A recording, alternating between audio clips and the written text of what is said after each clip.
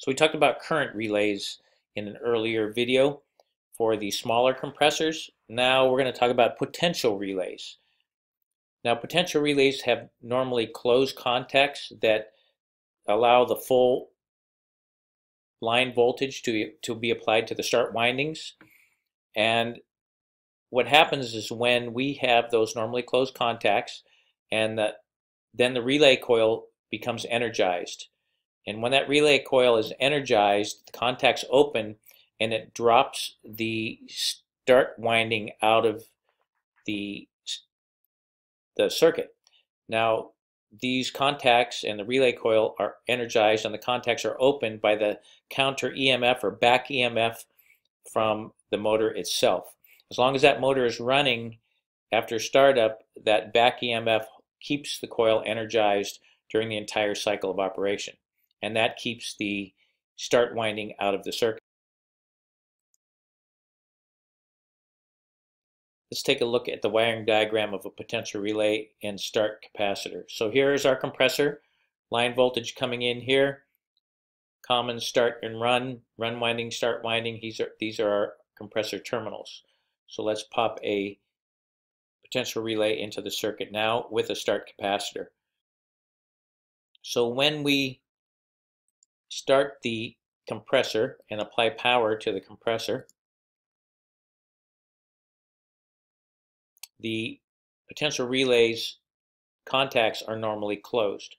So if we follow our schematic diagram, we have our incoming voltage comes through here, through the start capacitor, through the normally closed contacts, back down through the start windings, back to common. There's our starting circuit, start winding, start capacitor, and potential relay. What happens is when the motor starts, the compressor motor starts, there is what's called a counter or back EMF, and that back EMF is what energizes the potential relay coil. And this relay, when it's energized, opens these contacts and it drops the start winding and start capacitor out of the circuit. So now we have used the start winding and start capacitor to give it that oomph it needs to start. Once it's started, it drops that out and the run winding carries the rest of the cycle. And it will keep the compressor running and will hold this potential relay open as long as power is applied.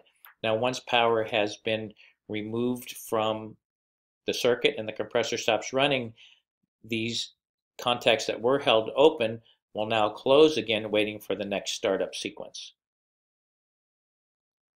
Okay, one of the things I found difficult, because you don't run into bad potential relays very often, but when you do, it's really hard to remember how the heck do you wire it into the system. And then you got to get the instructions out, and if you forgot to take a picture or write down how the old one was wired, then it becomes hard to remember.